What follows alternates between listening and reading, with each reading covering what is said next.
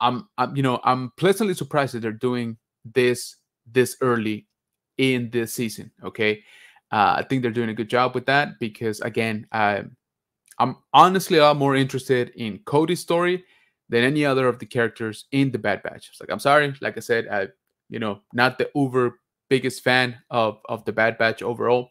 I think they work a lot better as a, like in this case, as a supporting role. I was very pleasantly surprised about to see Cody this time around